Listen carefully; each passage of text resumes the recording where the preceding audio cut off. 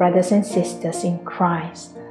Today's devotion is taken from The Desire of Ages by Ellen G. White, chapter 50, page 455. My teaching is not mine, said Jesus, but his that sent me.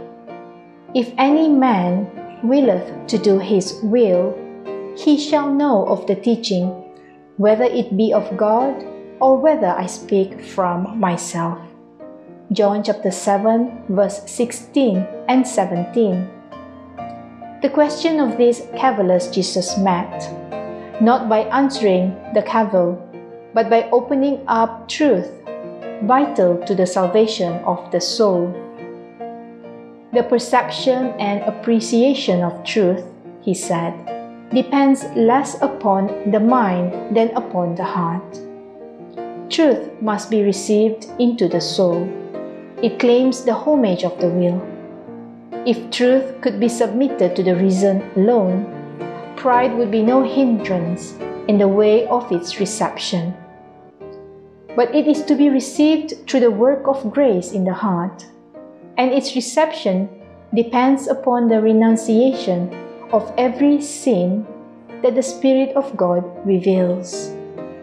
Man's advantages of obtaining a knowledge of the truth, however great this may be, will prove of no benefit to him unless the heart is open to receive the truth, and there is a conscientious surrender of every habit and practice that is opposed to its principles.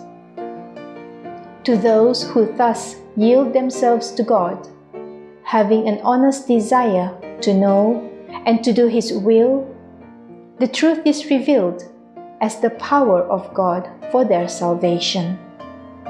These will be able to distinguish between him who speaks for God and him who speaks merely from himself.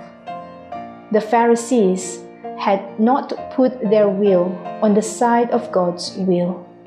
They were not seeking to know the truth, but to find some excuse for evading it.